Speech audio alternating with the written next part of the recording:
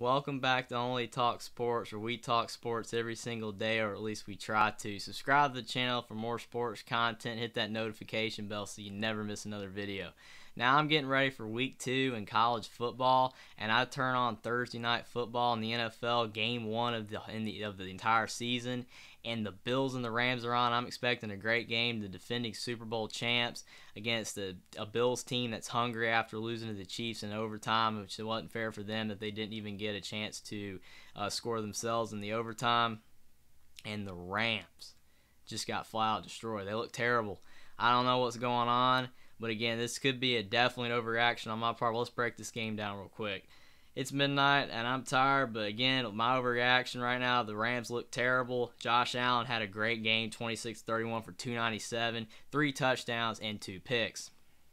He played well. The 2 picks, one was definitely not his fault, went through the receiver's hands, and it got picked. The second one, he might have been a little late on the throw, but he still was a great pass, and it was a great play by the defender for the Rams. And there was a fumble by one of the running backs, but the running game for the Bills is improving a little bit. Besides the fumble, Zach Moss and Devin Singletary, that's good news for the Bills because the run game was not good last year, but it looked a little bit better. And, of course, Josh Allen can run, but he played flawless except for the picks, obviously.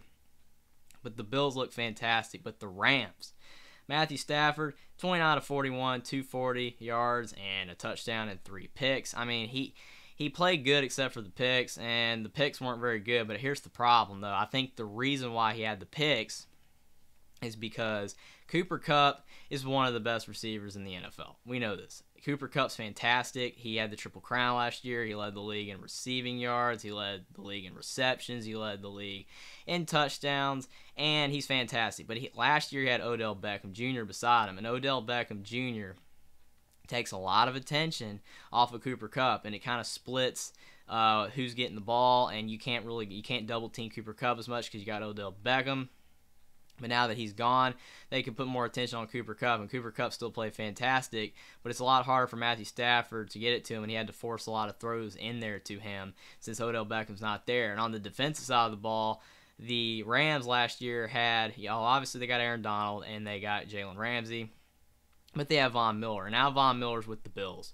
Von Miller's gone, and I understand that, one player, saying Von Miller and Odell Beckham are gone is like, oh, they're losing 2 players. They shouldn't completely fall off the edge of the earth. But here's the thing. When you have Von Miller, it makes Aaron Donald that much better because Aaron Donald can get more sacks because they can't really focus as much on because you have another linebacker in there that's fantastic. And Odell Beckham Jr., as I said, creates so many opportunities for Cooper Kupp. It's unbelievable.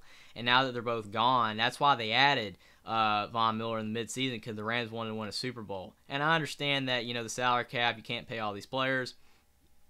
But there's a very good chance that the Rams might not be that good this year. I'm not saying that they're not going to be good, and this could be completely overreaction on my part just watching the first game of the season. They look terrible. But for them to be Super Bowl champs, defending Super Bowl champs, they look anything but that.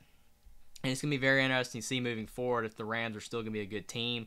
I hope they are. I hope Sean McVay can get it figured out, but they didn't look good. The Bills look fantastic. Acquiring Von Miller was a great move. If the run game is really good and Josh Allen continues to play as he is and he stays healthy, they're going to be a great football team. But again, the Rams, hopefully it's not an overreaction, but they did not look good, and they lost 31-10, and they just played terrible. But I hope they can figure it out. But again, did not play well. And it's going to be very interesting to see how the Rams fare moving forward and all the other NFL teams this weekend. Subscribe to the channel for more sports content. Comment down below what you think about this game, whether the Rams are still a good team, or they just had a poor game, or if there actually is cause for concern and how good the Bills really are. Like this video, and I will see you next time.